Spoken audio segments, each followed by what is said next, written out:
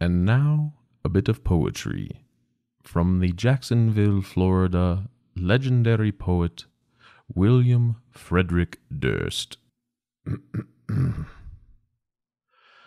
It's just one of those days when you don't want to wake up. Everything is fucked. Everybody sucks. You don't really know why, but you want to justify ripping someone's head off. No human contact, and if you interact, your life is on contract. Your best bet is to stay away, motherfucker. It's just one of those days. So, short story, it's been one of those days for the last couple of weeks. Not bad, actually, just busy. Just crazy busy. And I'm kind of over it. Kind of ready to be done with the busy. The weather has been nice, a little bit rainy, a little bit stormy. It actually was a little thundery here just a few moments ago, and then it drizzled for about 13 seconds, and now I'm sad because there was no more. And I like to get wet. And not, in the PCP way that some people know from training day. Thank you, Denzel, for a remarkable performance. But in the, rain type of way. Yet, here I sit inside, doing the thing, and I noticed that I plugged my interface into a different USB port on my computer, and now it is super sensitive. It's like, I don't know, it's providing extra power to the microphone. So when I said power, it peaked. So that's cool. So I'm going to fix that in post. I don't like that at all. It makes me have to talk just a little bit differently. Maybe even provide a little more space. I am currently talking at a pretty quiet volume for my normal speaking tone for when I do the podcast. It's very weird. I don't know how to react right now. It's also picking up a lot more room noise because people's air conditioners are on outside. And after I'm done with this, I'll probably turn mine on, unless it's raining, which I doubt it is. Then I'll open up a window again. Anyway, I've missed you. I've missed you guys so much. I've been fucking crazy busy. So I'm glad I'm able to force myself to make time to record this. I was going to get very serious for this episode. And, whole existential crisis and all that good fun, because I posted on Facebook and Twitter and Instagram 2 weeks ago, I think it was, that I really didn't know what to talk about. And you people had suggestions. And I liked pretty much all of those suggestions. But one suggestion stood out to me the most, and that was to get very philosophical. And I almost went that direction. I was going to go that direction and get philosophical and go down the whole why are we here debate and talk about, I've got some friends. I got friends from all walks of life. Some are very religious in their various religious sleeves, and others, like myself, are not. Spiritual maybe, but not really subscribing, if you will, to a belief system. And that was my original plan. I was going to try and knock that out for an episode to come out last week, and that just did not happen. So that's penciled in for a future episode. So keep your ears peeled for that one, because I'm still going to do it. It's going to be amazing. And you're either going to love it or you're going to hate it. Either way, I hope you let me know, because I like to whisper.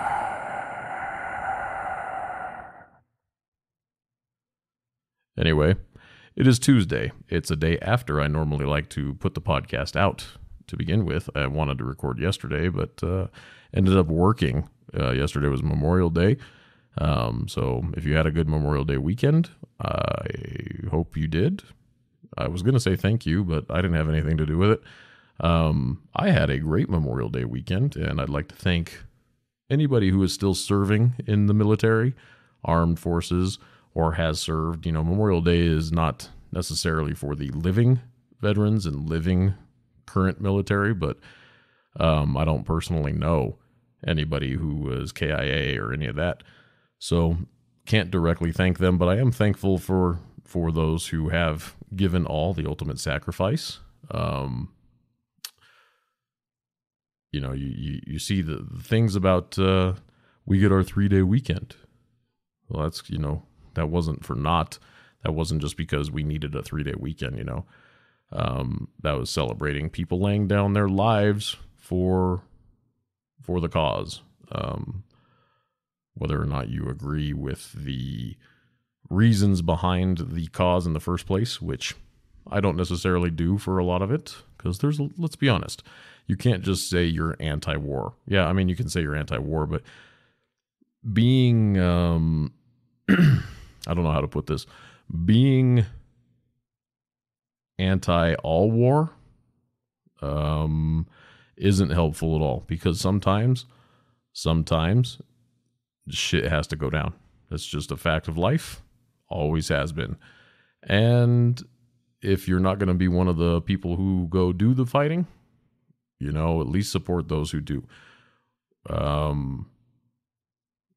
don't necessarily agree with all of the conflicts that we've been involved in, the reasons behind them, but that doesn't mean I don't support the people actually having to go do the work, because, they believe in a higher purpose. And as long as that higher purpose isn't just completely fucked up, because let's be honest, sometimes for people it is. Without them doing that, we probably wouldn't have a lot of the luxuries we do. So, since Memorial Day weekend and Memorial Day was yesterday, thank all of you who are still around, who are serving or have served. I know a lot of people in the military and prior military. So thank you. Thank anybody who did give the ultimate sacrifice. Does not go unnoticed by me. This episode's probably going to be pretty quick, because my mouth is really, really, really dry, and I have a headache. So I'm going to try and knock this out rather quickly. I had some stuff I wanted to talk about, but mostly I wanted to just say, I am not the biggest fan of the drama that comes with relationships. People that know me know this. I am both a hopeless romantic and a crazy-ass cynic all at the same time. And I try to stifle the hopeless romantic part of me, much to my chagrin. Like, it doesn't work out favorably a lot of the time, but I give it the old college try, mostly to help keep my ass out of bad scenarios and from looking like a fool more often than I need to.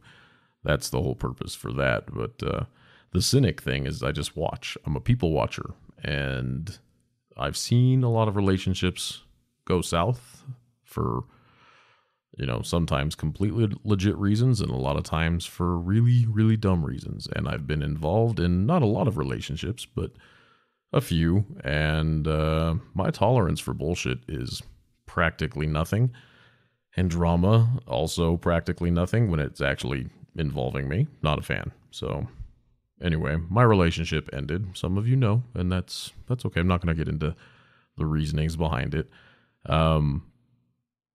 So it's hard for me sometimes to support people who make the decisions to get married. Not all the time. Like, I'm happy for them. I'm happy for them when I've actually been around them, and I support that decision. I can see the happiness that they bring to each other and to themselves.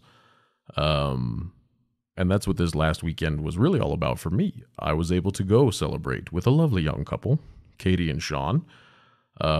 Katie's family sort of kind of adopted me a few years back. Went on a Vegas trip with a couple of coworkers, Chris and Jamie. Invited me. Their whole family likes to go to Vegas for when anybody in their family turns 21, they turn it into a giant family trip to Vegas. And my family is not big, and theirs is huge.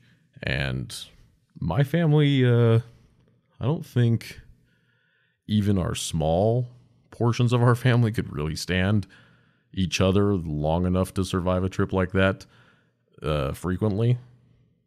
And theirs is a whole big menagerie of people. Like, there were 26 people, and I think that was either before me or including me. I can't remember. And it was nuts. It was a really, really good time. Well, they kind of adopted me. So Katie is Jamie's sister, and Jamie and I used to be in dispatch together. She was one of my trainers, one of my closer friends.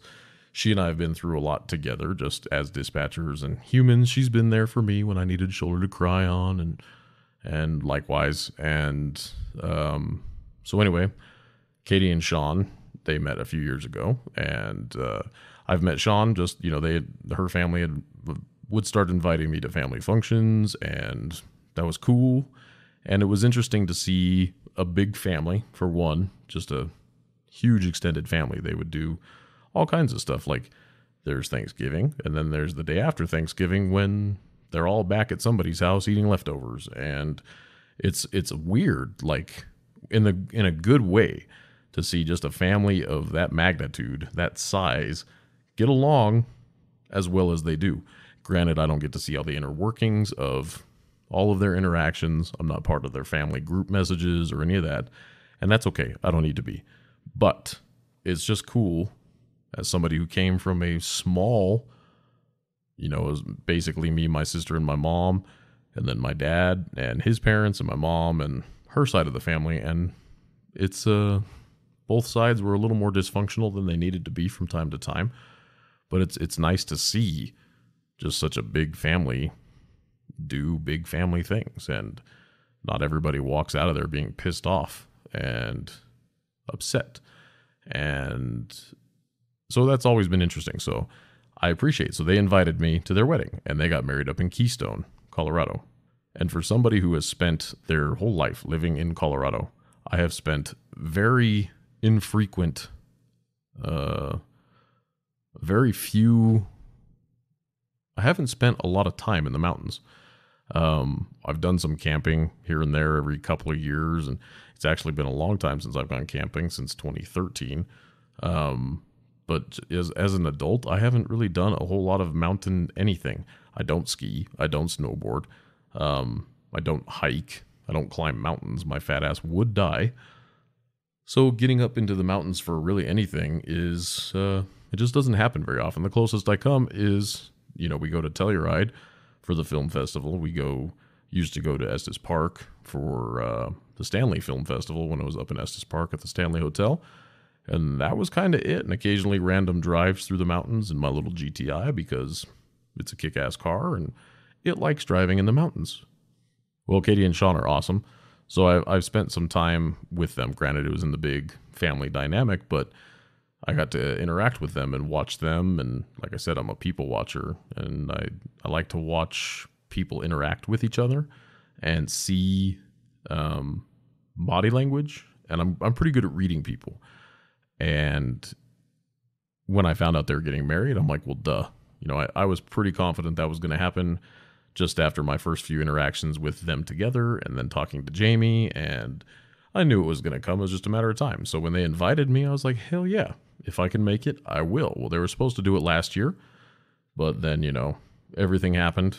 2020, stupid 2020. They still ended up getting married, just having their own little, I don't know if they did it at the courthouse or whatever. I don't remember what the details were on that, but they finally got around to having the reception. And luckily, the CDC came out with its mask updates, and then the state did its thing, and then Summit County said, hey, fuck it. You don't have to, unless you want to, which would be weird. So it actually worked out really, really favorably, and they had a big wedding party. Katie's dress looked amazing. Sean looked amazing. Family was good. Everybody was good. It was a really good time, and it was up there in the mountains, and I said, fuck it, it's a Memorial Day weekend. I'm just going to make the whole weekend out of it. Went up Friday night after work, Friday afternoon. Wedding they had drinks, almost called it a pregame, but pre-ceremony shenanigans Friday. I'm sure they had the wedding rehearsal dinner that night, and then they had the drinks after, but showed up for the drinks, and then the next day was wedding prep, and then the next, Saturday night was the wedding, and the wedding was fucking cool. You had to take a gondola from the little resort village down where everybody stays. You take 2 gondola rides, actually, up one station, get off, wait, go to the other gondola, and take another one. I don't know what the distance was, but it was about a half-hour gondola ride, and it was kick-ass views. My stupid ass didn't think to take any pictures or get video of it, because I am dumb. So that was a bummer. But that was cool. You know, that's the first time I've ever had to take a gondola to a wedding. Only time I ever ride gondolas is when I'm down in Telluride. And, you know, gondolas are fun. As long as you're not terribly afraid of heights. Some people are. Get them on a gondola and they freak out just a little bit. But it's still fun. Watching them suffer a little bit is also fun. Just going to say it. So we get to the wedding. They do the whole wedding ceremony. Her dad actually officiated it. And he is a retired police officer. He was a chief of police for fairly large police, fairly small police agency. But he used to work for Aurora Police a long time ago. And very well known, very well spoken. One of the coolest guys I've ever known. And I'm not going to lie. And I told him this directly, that he should strongly consider being a wedding officiant. He should just consider doing weddings as his little side hustle in his retirement. I don't know if he needs any new hobbies. Something tells me he's not a man with a lot of downtime in his retirement. He probably very easily finds things to do outside of just relaxing in his retirement, but he was so natural with it, and he's always been charismatic. He knows how to work an audience, and he's comfortable. And granted, this is, you know, family and friends and mostly people that he knows, and that shouldn't be surprising that you're comfortable presenting to them, but something tells me he would do A-okay in a room with 150 strangers. And he was really, I've done 5 weddings myself, and I get nervous every time, regardless of how well I know the people there. Because unlike being in a band and screaming at people, you know, I'm generally not hammered when I do those weddings, not even tipsy. So maybe he was, I don't know, I doubt it, but he did a really good job, and it was just a really good ceremony. A little more religious than, you know, what I do, but that's just because I'm not religious, but their family is. And as far as ceremonies with prayers and stuff go, you know, it was good. It was really good. Like I said, everybody, you know, looked amazing. Bridesmaids were beautiful.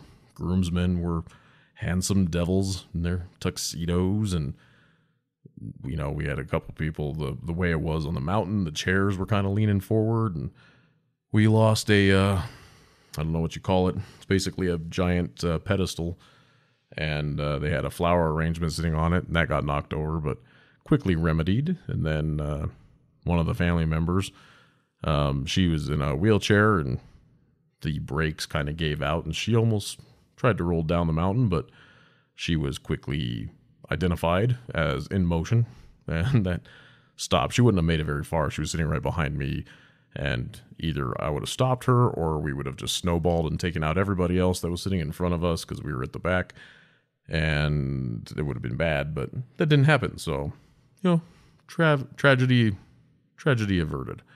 But it was a really good wedding. And then the after party. Yeah, that got crazy. I don't know if you call it an after party. It was a wedding. What do you call it? The reception. That's what it is. The reception was a fantastic time. I don't think I've been to very many weddings where that many people actively started dancing as quickly as these people did. Usually it's, you know, you do the dinner and the toasts and the cutting of the cake and blah, blah, blah, blah, blah. Husband, wife dance, daddy, daughter dance, mom, groom dance. And then occasionally you start to get people sort of trickling to the dance floor. But literally after all those prerequisite dances and stuff happened, it was like the DJ did his little thing, and then boom, the dance floor was packed. And this wasn't a big dance floor, but it was packed with people, and that was crazy. But really what it comes down to is it was nice to be part of the celebration of people loving each other enough to deal with whatever drama there is. And that's kind of where the hopeless romantic part, I used to think about, oh, my wedding's going to be cool, I'm going to do this or whatever. Not that I sit around and think about my wedding all the time, but I mean, I'd be lying if I said I never thought about what I want at my wedding.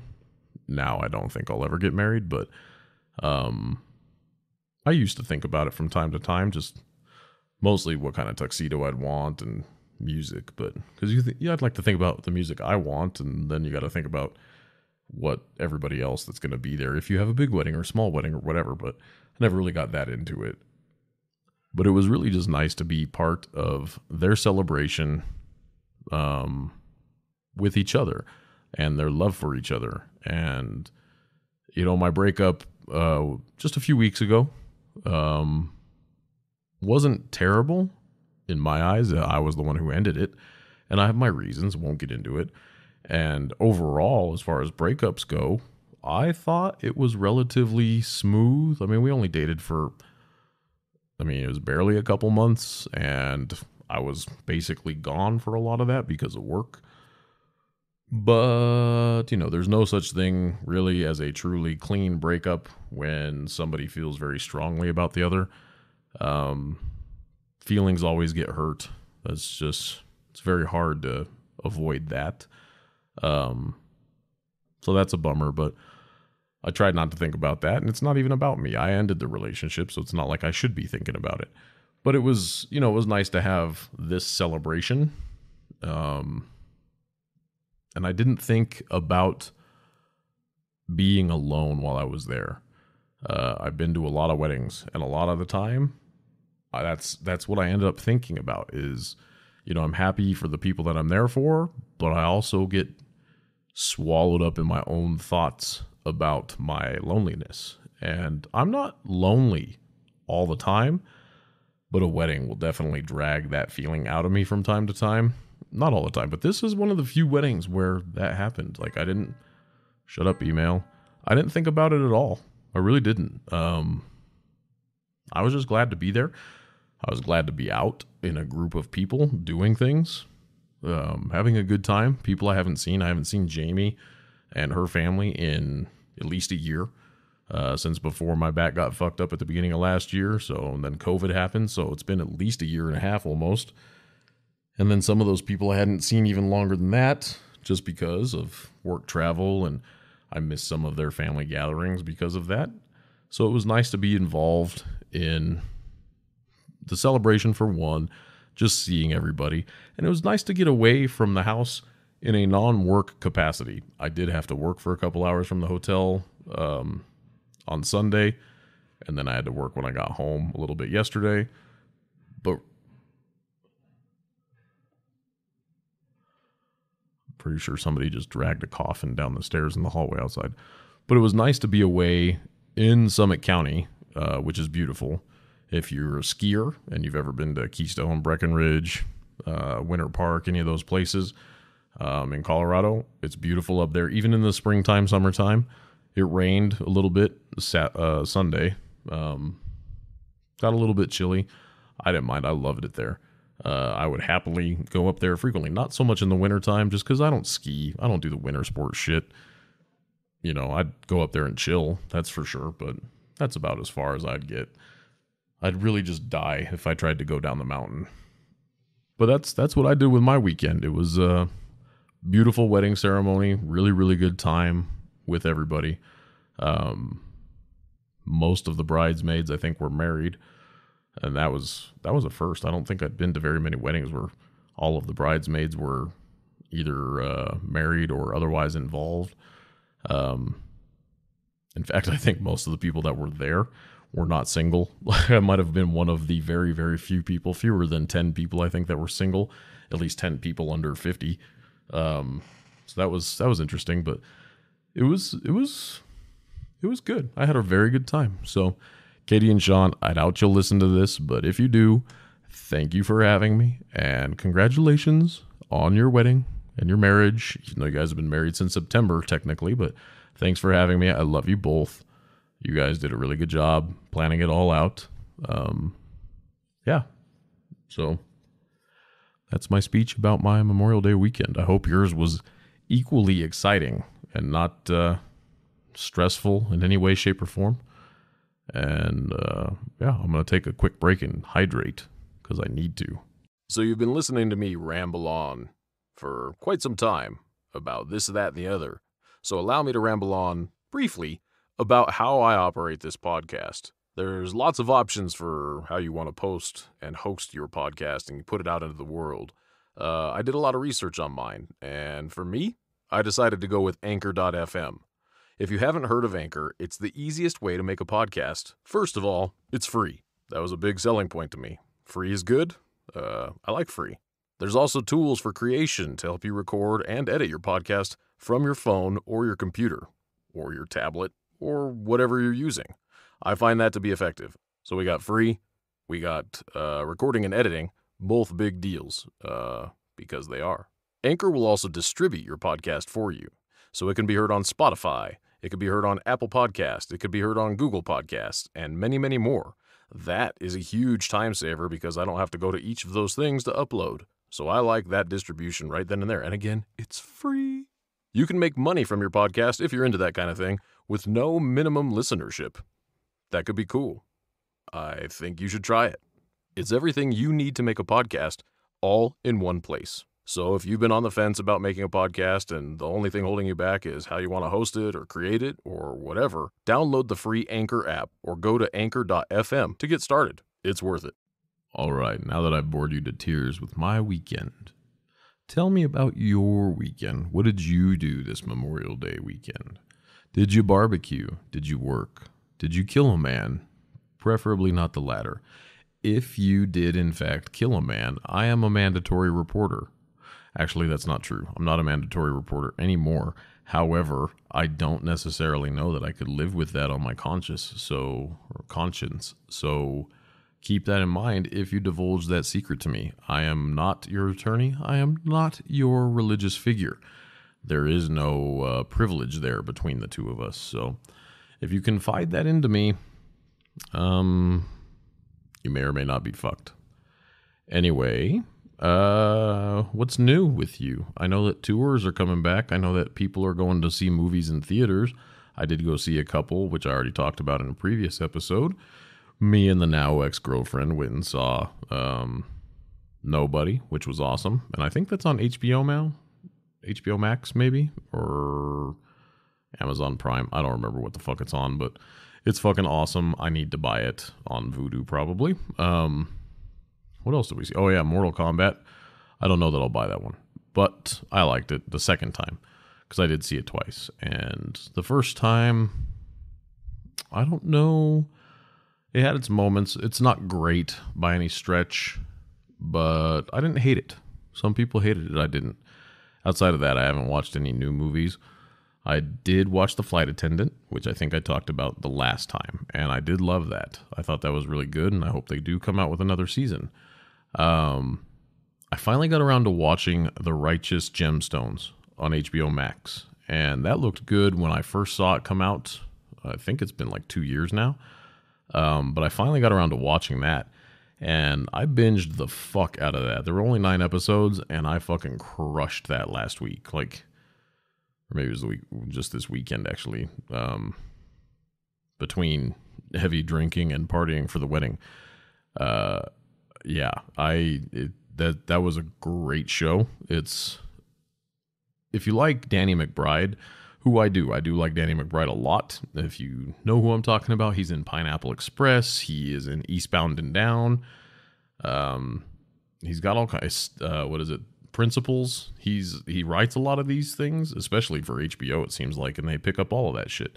HBO or Showtime. I don't remember which one has all of them, but HBO Max has The Righteous Gemstones, and that, it was funny. It was dark, but it was real. Like, a lot of family stuff in there, which I didn't expect initially.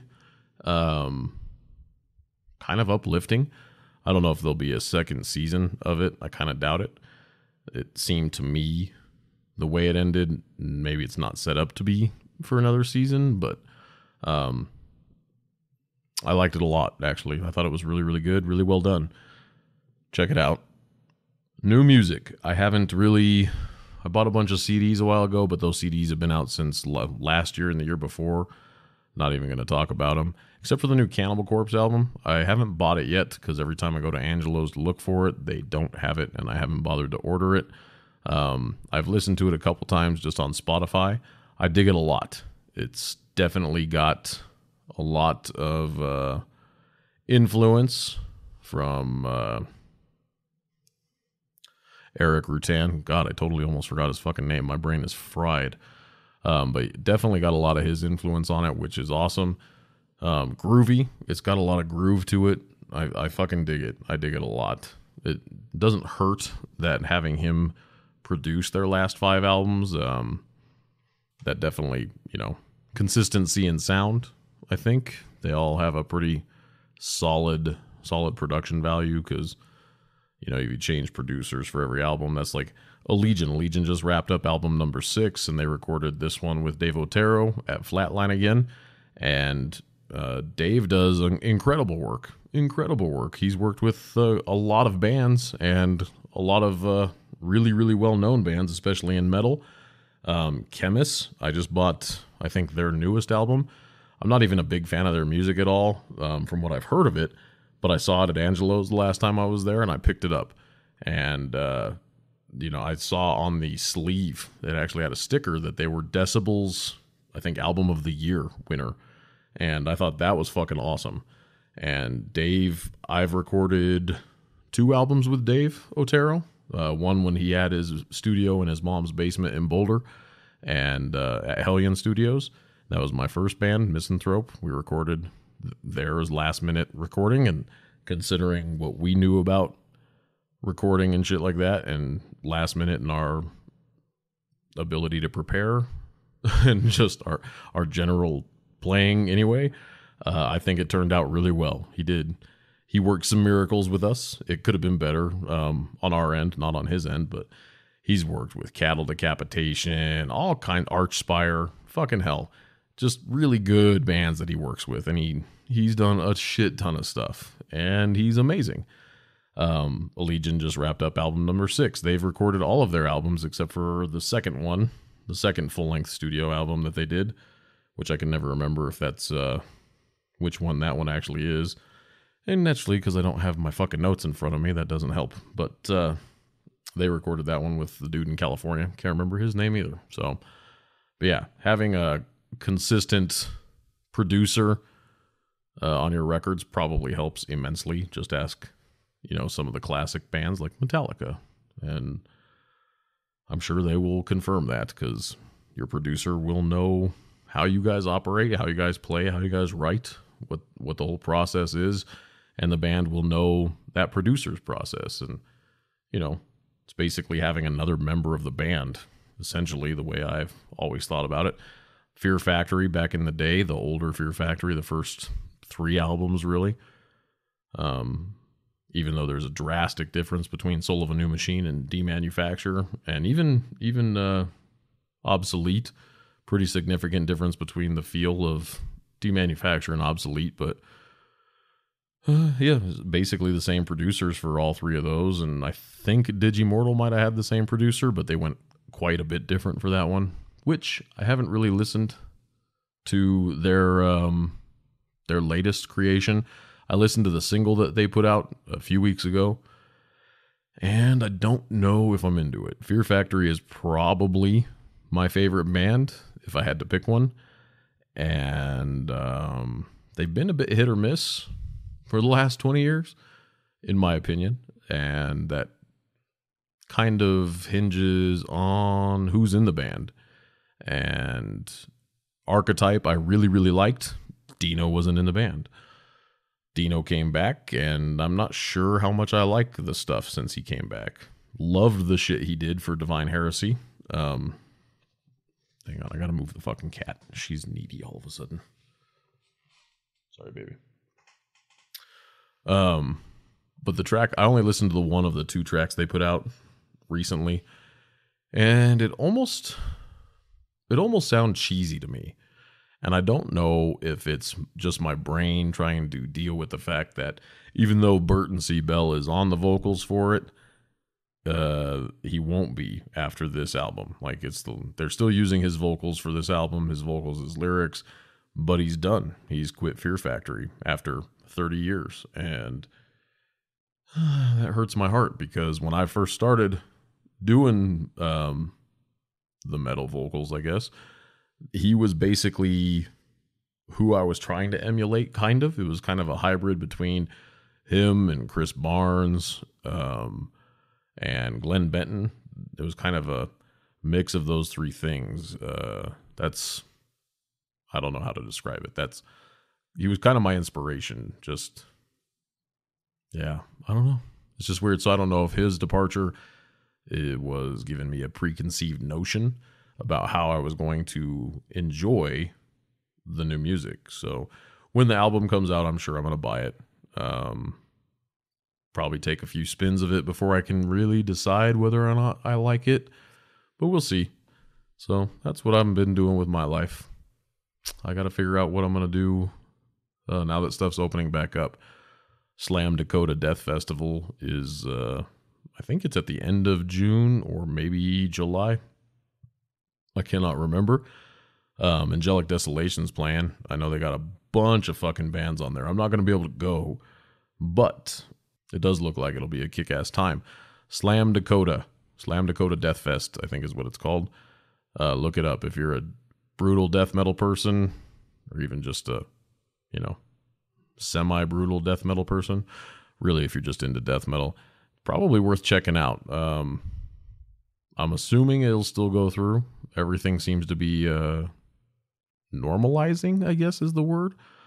People are getting their Microsoft NWO injections and doing the damn thing, trying to get the world back into a functional space, and that's cool. I'm with that, and hopefully we can maintain that track and get things relatively stable again. What would really be nice, and I don't mean this in a horrible kind of way, is if the housing market, at least here in Colorado in the Denver area, could just crash just a little bit. Just enough that so once again, I can actually qualify on my income for a reasonable mortgage, and also to have that mortgage buy me a reasonable house without having to destroy the whole thing and rebuild it from scratch, because that's basically where I am with my current salary. Unless I win Powerball or something. So speaking of which, if you are looking to buy a home, my dad and my stepmom, they just moved to Windsor, Colorado, and their house in the quote-unquote good part of Commerce City off 104th and Chambers is up for sale. It's been on the market for maybe 4 days now, I think. 104th and Chambers, it was built 2005-ish, I think. I didn't look. I love that house. If I had the money to buy that house, I would buy it right the fuck right now, just because I like that house so much. It's bigger than what one person and a cat would need, but I would rock the fuck out of that house. I truly would buy that house if I could afford it. Hit me up. Just find me. If you know who I am, if you know where I am, hit me up. And if you don't, here's where I am. I am on Twitter at Death Disco Pod. I am on Instagram at Death Metal Disco. Or maybe it's at Death Metal Disco Pod. I really should fucking write this down. I'm on Facebook, the Death Metal Disco Podcast. I am on my website, www.cummingsvo.com. If you want to contact me there because you hate social media, that's perfectly okay too. It's got a contact page on there. Has nothing to do with the podcast, although there is a link to the podcast where you can actually listen to the podcast on there if you so choose. Speaking of other places you can listen to the podcast, you can always listen to the podcast on Spotify. You can listen to it on anchor.fm. You can listen to it on iTunes or Apple Podcasts or Google Podcasts or, well, there's like other podcast platforms, and I can't think of all the names of them.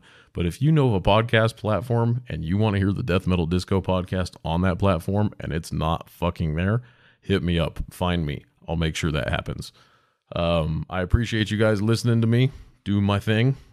I'm going to try and whip up some commercials for other podcasts that I support because they're awesome. I don't get a chance to listen to a lot of podcasts, but the ones that I do, I want to promote to my millions of audience members, and they deserve shout outs. So I'm going to whip up some commercialist stuff for them and see if I can knock that out sometime soon. Don't expect that in a rapid sense at all, but just know that I'm going to. So you might see me start spamming on social media because I got to step my social media game up. I fucking suck at the social media stuff. It's just a lot. And I'm not going to hire an assistant. And the cat doesn't have thumbs, so it is what it is. Anyway, I appreciate you guys listening to me do my thing. I am going to record another episode later this week, so I'll have one for next week. I'm not going to deprive you of that. I'm not going to deprive myself of this free therapy, because that's what I'm doing, is just talking to you people, getting it out of my system. Yeah. And maybe for that episode, I'll decide to drink, because my friend DJ and I swapped a couple bottles of alcohol. I bought a bottle of Old Forester 1920, Prohibition style, 115 proof bourbon. That shit was good. That shit was strong. And ended up, I wanted to bring it and leave it at their house weekend before last for the little barbecue they had. And I did. In exchange, he gave me a bottle of Blue Note. I don't have it sitting in front of me, but that stuff's delicious too. So, Blue Note. Yeah, just, whiskey. I probably drank too much this weekend, but, I should really, really invest in drinking some more at home. I just never do. Anyway, drink responsibly. Enjoy your summertime, which I know it's not officially summer, but Memorial Day, the unofficial start of summer in Colorado. So keep up the good work doing whatever you're doing, unless whatever you're doing is bad. Then stop. Pull your head out of your ass. Hug your neighbor if they let you, because consent is everything. I love you all. Most of you platonically, some of you sexually. You know the drill. Keep it safe and be good to each other.